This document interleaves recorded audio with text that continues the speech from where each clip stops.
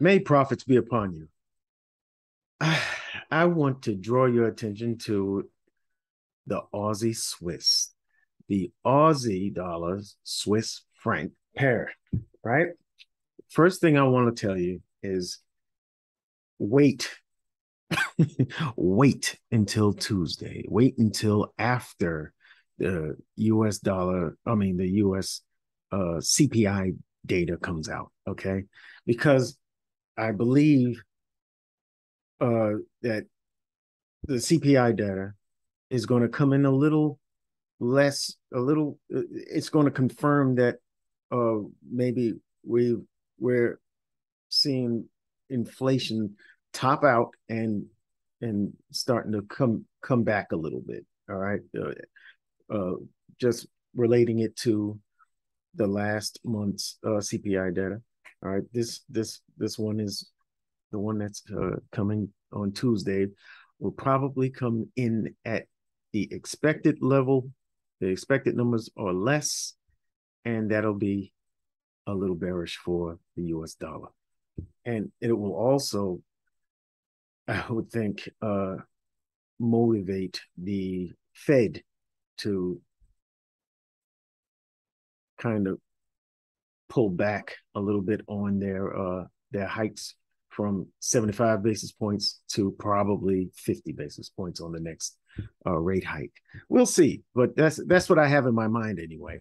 So I'm saying that if the CPI data comes in and the numbers are proved to be a little bearish for the US dollar, the Swiss franc will benefit from that, being that that is a more riskier asset as opposed to a safe haven like the US dollar.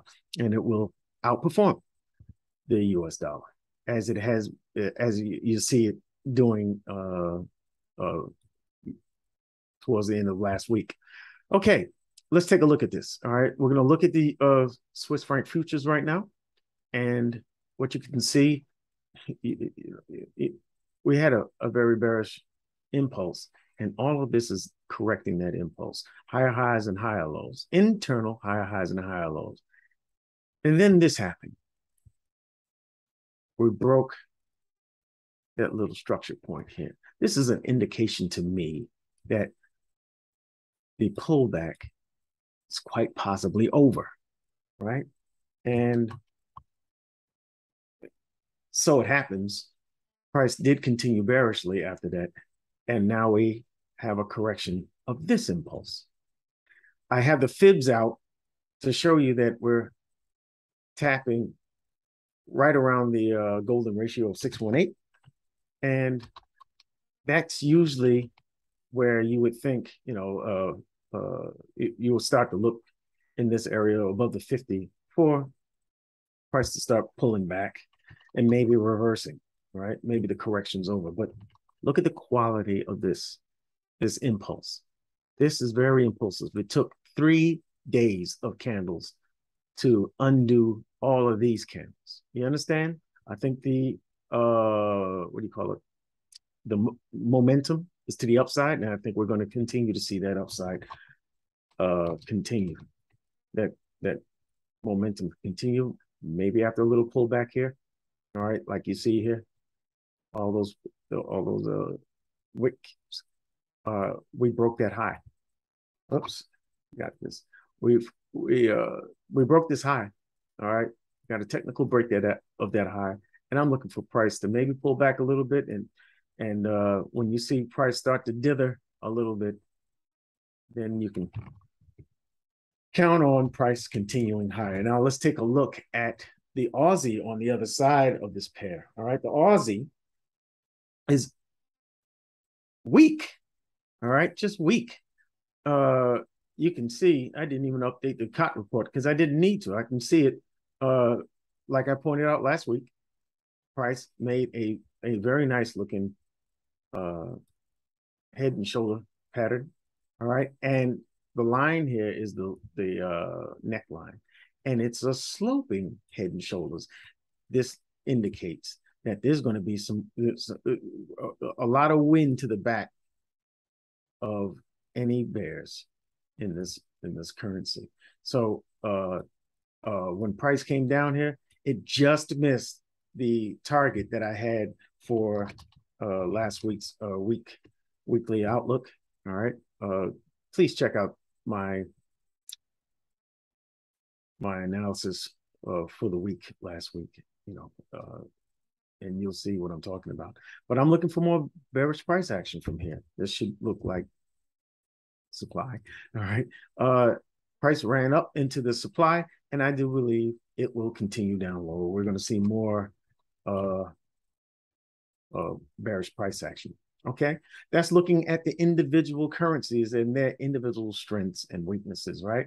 So you understand why I would pick this pair to trade. Let's look at the actual pair, Aussie Swiss. And what you can see on the daily is, if I can get it out, right? A lot of accumulation there. I mean, this was just a choppy mess until we finally got some clarity. You just have to be patient with these things. And once it breaks, it breaks really hard, right? And then we have price pulling into a bear flag. And again, just like up here, we just have to be patient. And then price comes down, breaking that accumulation with a very nice bearish, what do you call a bearish impulse, right? Now, I have a target set for next week right here, and that's at 0.64842, right? That's the low that is responsible for this high. And I believe that it shall be attacked as we go into the demand of this zone right here. Okay, as we go deeper into it, actually. So I'm looking for price to sweep the liquidity of these two lows here. And we'll see what happens when we get down to here, right? We'll see what happens when we get down into that demand. Let's go to the 4 hour so we can see with clarity. All right. That break here was pretty demonstrative. All right. I look for a candle body close, and this is an important structure there. All right, because you can see the range was pretty well defined. All right, price finally sweeps the high and then comes down to sweep the lows of this range. When we come back up to test that breakout range, right? And all I want to do is find where is the order block, where is the supply zone that will reverse price, and we have it here, right? And price has rejected from here, from the midpoint. I told you that's where a lot of good stuff happens. That's where the decisions are made, right? And I'm looking for price to continue bearishly from here. Yes. All right. Even if we get a little pullback further into the zone, get this nice and clean. Even if we get a pullback from the open further into the zone, I'm looking for a sweep of these highs here, right? I'm looking for a sweep, quite possibly, and then price continuing down. All right, taking out this low and this low. That's what I'm thinking. That's my my outlook for Aussie Swiss. I'm looking for a good sell. All right. If price does come back up in here, I'm looking on the 15-minute for confirmations that price is getting ready to turn around and be bearish, and we can take this all the way down. And I believe we're gonna finally take out that target. Folks, I'm again going to tell you, wait until Tuesday. Because if the US dollar gets weak, the Swiss will the Swiss will benefit from that with finding strength. And as the Aussie is already weak and about to become weaker, this gives me a high probability trade to the downside, in my opinion. And I'm going to tell you this: this is look at the pips here. Just look at the pips, the number of pips that are available, about 100. All right. I'm looking at 100. We're looking at 100 pips. 100 pips will pass a challenge. All right. You put 1% or 0.5%, 0.5%, all right, of your challenge account. Yeah, the size of your challenge account. You put 0.5 or 1.0 1% on that, you're going to pass. You're going to pass. All right. But you got to make sure you be patient and wait for a clean setup that is confirmed. You want to wait for confirmations here. You know what I mean? All right. So I will see you in the next video. Do smash that like button if you like what I put out. Do ask a question. Leave it in the feedback. Leave it in the comment section. All right. And don't forget to subscribe and let a friend know. I will see you in the next video. Thank you very much for watching.